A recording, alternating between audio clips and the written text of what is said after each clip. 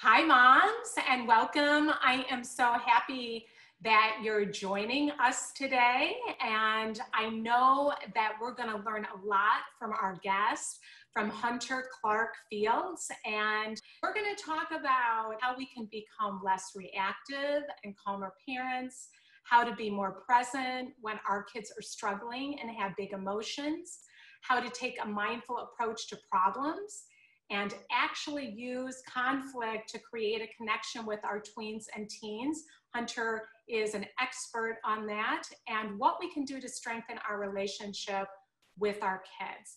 Hunter is a mindfulness mentor. She's the host of the Mindful Mama podcast, creator of the Mindful Parenting course, and author of an awesome book, Raising Good Humans, a mindful guide to breaking the cycle of reactive parenting and raising kind, confident kids. So welcome, Hunter. I am so happy that you are joining us today. Tell us a little bit about your story and how you started down this path. Well, the sort of short answer is that I had like a really difficult kid. Who's like incredibly sensitive and challenging. And I was like, why is it so hard? I think is a question we all ask. But the longer story starts when I was little and I had those big ups and downs, and I was a highly sensitive kid, and I would get into these pits of despair and just was like this highly sensitive person. I started studying about mindfulness as a teenager, just wanting some relief. And finally, as I practiced 10 years later, I finally sat down to do it, and lo and behold, that's actually a lot more effective than reading about it. And I had some big transformations for me. I stopped falling into these pits that I would fall into every couple of weeks, and it was hugely transformative. And so then when I was going to go have my children, I had I was like meditating while I had this big pregnant belly, and I'm like, oh yeah, like this is going to be awesome. I'm going to be so calm. And my, as with a newborn, your practice falls by the wayside a bit, but really like my temper came out, and my temper was my biggest teacher. And I really realized like I had to kind of double down on my mindfulness practice to really dive in more deeply and bring it more fully integrated into my life. And I also needed to kind of understand, I started to see that like I was playing out a generational pattern. My big feelings were, when my daughter had a big tantrum, like it felt completely unacceptable to me, completely. And I just like had this feeling like this is unacceptable, like, and it was really visceral. And I could really see that like, oh, when I was a kid, this is what, I was taught that my big feelings were unacceptable by my dad's rage and difficulty. And so that was really kind of ingrained in my bones.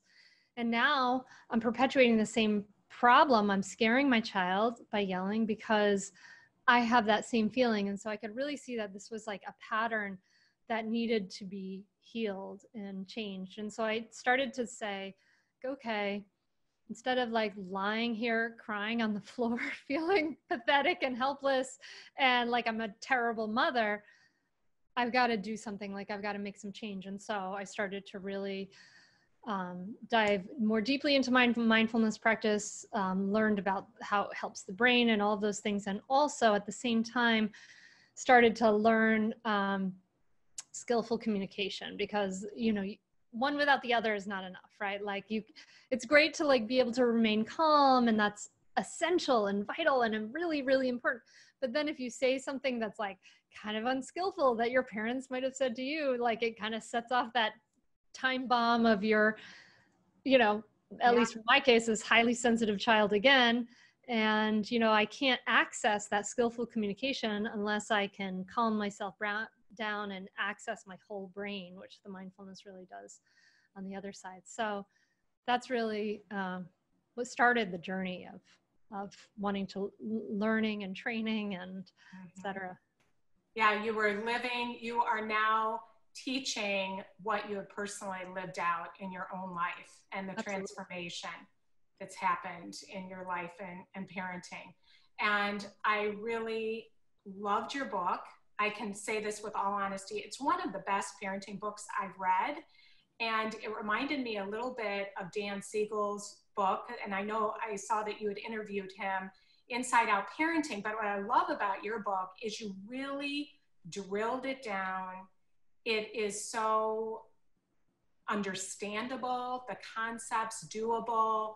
It really resonated. And I highly recommend you moms, we're going to share that at the end, get her book, because it is all about, you talk about healing and not passing down those generational patterns that we grew up with, and how do we break that? Because we can say, like you said, this is what you need to do, and teach all those communication skills, which we need. But if we're not parenting from the inside out and starting with ourselves, it's really difficult to do that. Yeah. It's like slapping a Band-Aid on a gushing wound.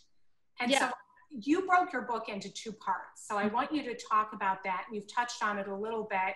You broke it into the inner work and the outer work, which I love. And you start with telling us about the inner work, which so many parenting books don't talk about, and how it's the foundation. Can you talk about the inner work? Where do we start? Oh, it's so important. I mean, yeah, because I remember thinking like, but how do you do these things? How do you just respond this way? Like, I would love to just respond this way, but I can't, because I've got all these intense things going on for me, and parenting brings up so much, right? It's like physically challenging, psychologically challenging, like you're not getting enough sleep, and the thing is, like, you're back in that parent-child relationship, and the things are brought up that have maybe little to do with your child actually in that moment, and have a lot more to do with your own past and the baggage you're carrying. We talk about being triggered, and there's, when, it's like, or you're pushing my buttons, right? Like, well, where did these buttons come from? Like, why are these your buttons? So we want to kind of unpack that and say, like, have the awareness, start to have more awareness of ourselves and lower our reactivity, right? So this is the inner work, is like, there's 2 people in a relationship. And the one thing we can know for sure in parenting is that there's so much about modeling, right? Like, our kids, if we're yelling at our kids are going to yell back at us. And so we have to look at, like, well, why are we having a tantrum when our child has a tantrum, right? Like, why am I saying to my child, you behave so that I can feel better? You do what I want you to do so that I can feel better. I can't control my own feelings. Your behavior is what controls my own feelings. Right? Like, so why are we saying that to our children? Like, there's a lot of work to look at our own reactivity. Like, if we can start to step back and lower that reactivity, like, that's so much of the problem, is that we're just kind of on this sort of like autopilot. We're just reacting. And so that's where that mindfulness work comes from. Self-compassion is a big part of that inner work, because you're gonna fail. You're gonna mess up. Yeah. You're not gonna just say, I'm gonna decide to use iMessages with my child and, like, do it perfectly all the time. That's not gonna happen. Like, we're gonna mess up and we're gonna fail. So how do we treat ourselves when we mess up? Matters a whole lot, it turns out.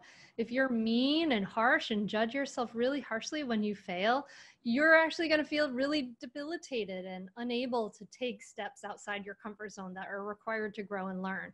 But if, when you take steps outside of your comfort zone and you fail, you respond with a softer landing, you give yourself a softer landing, you tell yourself, yeah, it's hard, it sucks. A lot of people feel this way. A lot of people are suffering in this way. Then you say, okay, well, it's not about me. This is hard. And you can then take those steps to do something different, go outside your comfort zone. And so that piece is so important. And then how to take care of our difficult feelings, right? Like, we're telling our kids, like, we don't want them to explode and be angry and be super sad and have all these things. Like, we're giving them inadvertently a lot of times the same messages that were given to us, which is just don't have those feelings, which is crazy. Yes. So we have to model how to take care of those feelings, and there's a middle path for that, right, between blocking them out and then just drowning them. So these are just essential life skills in a lot of ways. So many of us grew up with, I think the majority of stuff it, like stuff down those feelings. And then of course we don't learn how to manage our anger if that was not okay in our family, or if anger was scary. And so just stuff it, don't have those feelings. But I love how you talk about like noticing those triggers. Can you give an example of what was, you made that connection with your father and how that was playing out, but what was one of those messages for you? One of those triggers, to give an example. Oh, I've discovered many triggers over the years. And still learning. I found one just a few months ago. But yeah, one of them was like the don't be upset, don't yell and things like that. One of them for me was not being, it's a big common one, is not being listened to. As like the youngest child in the family, no one wanted to listen to, so it's like, if you're not listening to me, it's like, what? That you got was a teenager now, a tween and teen, right? Yes. Yeah, I do have a teen. Oh boy, you're right there. Yeah. It's interesting. I've been thinking about that. My oldest daughter is 13 now, and she's wonderful to be around at this point. She was so hard. She was the one who was the catalyst for like all this work. And I really feel grateful, because I really do believe that teens are not rebelling against parents. I mean, they do separate, yes, but they're rebelling against destructive parenting techniques that just push kids away, that just, lead to so much resentment over time that we lose our influence. I think that's what happens with adolescence. And right now, like, it's good for me and my teen. I feel very grateful. Yeah. Before, I think that connects with that control. Like, we want to control it, but and then we feel powerless, and then we're reacting out of that powerless feeling. And that doesn't go so well versus listening. You talk a lot about using conflict for connection and how to listen and how powerful that is. Talk about how we can actually use, which is so counterintuitive, use conflict for connection with our kids. Sure. I mean, any unresolved conflicts, they can get really dicey, right? Like, because kids tend to, if we don't talk about our conflicts, kids tend to like blame themselves for these things. Like, if we're not kind of processing these things, kids tend to blame themselves for what's happening, or it can breed resentment for their parent. And so a lot of us, especially I think sometimes people who are drawn to mindfulness, or some people are, we want to avoid conflict. We want peace. We want ease in our lives, and we want to have loving relationships with our kids. But conflict is a natural human part of life that if we can accept that, it makes it like we have less resistance and difficulty around conflict in general. But conflict with our kids, like, what I've really learned is that, we have needs and our kids have needs, right? All conflict usually is that I have this need and you have this need at this point, and these needs are kind of overlapping with each other and causing a problem, right? So what can we figure out? Like, what are you needing? What am I needing? Can we be honest with our kids and say, hey, when you talk to me in that way, like, say your kid's giving you a kind of mean, nasty teen attitude, that really hurts my feelings. I feel sad when you talk to me that way. And we can be honest about how open ourselves up to those sort of vulnerabilities in some ways. Then we can get past the sort of role, right, of like mother and child, or father and child, and into like, I'm a human being, you're a human being. Like, this is when you do that, this is what's going on for me, and this is how it affects my life.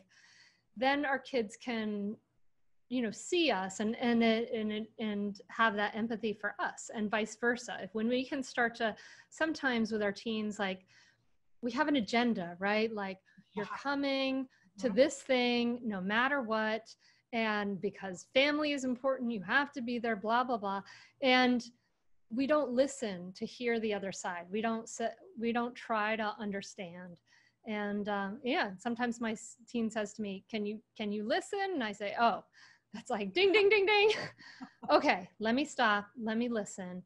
And then when we can show our kids that we really hear them, and really try to hear them, be open-minded, hear what they're saying, then they give us more respect and more empathy and care in general if we give it to them. It's crazy how it works like that. It really does work when we can learn how to do that, I have found. And I want to give everybody hope that's listening. I want to quote you. Anger, and I could have written this, it was when I read this, anger would well up like I hadn't felt since I was a child. Before I did the excavation work to understand what was triggering me, I blamed my daughter. What's wrong with her? Why won't she listen to me? It was clearly all her problem. If I could fix her behavior, then everything would be better, right? And I was like, oh my gosh, yes. I mean, how many of us can feel that way? And you talk about name it to tame it. And so to explain that, maybe some of our listeners have heard that, but explain what that means. Yeah, Dan Siegel talks about this, and it really is part of the brain. Like, so these upper parts of our brain, the prefrontal cortex, are the higher, later evolved parts of our brain, right, that are unique to human beings. We have the verbal ability in there and things like that. And when parents ask me a lot, like, okay, so how can I slow down my yelling? How can I stop yelling? And part of it is this name it to tame it strategy, because what happens is we're like, I'm going to be the mindful parent. I'm mindful. I'm calm. I'm calm. I'm calm. I'm calm. I'm calm. I'm calm. But we're really not. We're like kind of fake calm, and we're just like gritting our teeth and then it gets to the point where we're just like explode, right? And that's not such a great strategy, because we're trying to kind of suppress what's happening. We're not really acknowledging what's really happening for us. And so name it to tame it asks you just simply to like name what's going on earlier in that timeline. So I'm starting to get frustrated. I'm starting to feel really irritated because of XYZ. And then when we do that, we're integrating the verbal parts of our brain. We're integrating upper brain and lower brain, left brain and right brain. And which is lowering our own stress response, providing us some relief, but it's also like telling our kids what's going on for them, for us, and so they can see, oh, whatever's happening, mom's starting to feel irritated. It can help them to regulate their own behaviors and things too, along that line. And it's also it's also doing is modeling good emotional regulation for your kids. So if you can say out loud, oh, I'm starting to feel irritated, you're not like a bad parent because you feel irritated, you're human. And if you can say that out loud, you're showing your kids like what it is like to take care of feelings. And if you're starting to like, oh, I'm feeling really irritated, now I'm feeling really frustrated. And that can be a sign of like, oh, let me do something about this. Let me take some steps to help to reduce my stress response and to check myself, check my mood, do some deep, slow breaths, which are cliche because they work to, shift our body out of this stress response into the rest, relax response. It's a sign for you to take care of yourself and to turn things around in that way. I love that, because I think we're prone to say, you stop doing this, you stop doing that, blaming or pointing the finger, versus saying, I'm feeling. Like, I found that was a really good way to start practicing this. Like, I'm noticing I'm starting to feel upset, frustrated. It's a way in, but it's not blaming your child. And like you said, it's helping them to become more self-aware. Yeah. And that is where the feelings really do create that connection that you're talking about in the midst of conflict, because then you can seek to understand. And I love how you share that in the book. It just makes so much sense. And that piece, I wanted to just kind of go back, because I don't think I said that fully when you asked about conflict bringing us together. And is that piece about like us apologizing to our kids, us saying like, hey, I'm sorry. I wish I could rewind and say that in another way. And I wasn't very skillful there. You know, we don't need to be hard on ourselves, but I wasn't very skillful there. And this is what I would have liked to say. And, you know, I really love you, honey, and all of those things. That's like that rupture and repair that researchers talk about. And that really does like bring us together, where our kids see, oh, my parent really does care about me. We're modeling how to repair a relationship. And it really gives our kids more respect for us rather than less, to make a good, sincere apology. Yeah, I love that. Yeah. And then they'll come back and they do it because you've taught them how to model it. Mm-hmm. Exactly. I love how you talk about yelling purposefully or skillfully. I was like, we don't have to do away with yelling altogether, but we can do it skillfully. Tell our listeners about that.